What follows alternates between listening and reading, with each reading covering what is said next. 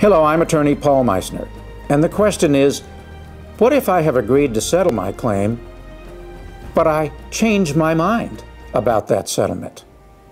What happens?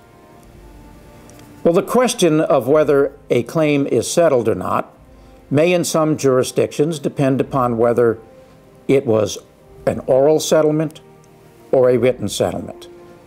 But in almost all settlements, when an individual attempts to withdraw from a previously agreed upon settlement, the court will make the determination as to whether the settlement is enforceable. And one of the issues that is typically decided in most jurisdictions is whether or not there was a meeting of the minds at the time the settlement was agreed to.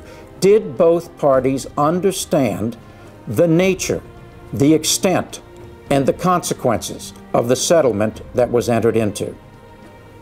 So later, obtaining information after you've agreed to settle a claim that causes you to want to change your mind about that settlement may not have any effect on whether the settlement is enforceable. Carlson, Meissner, Hart & Hayslett, protecting your rights since 1971.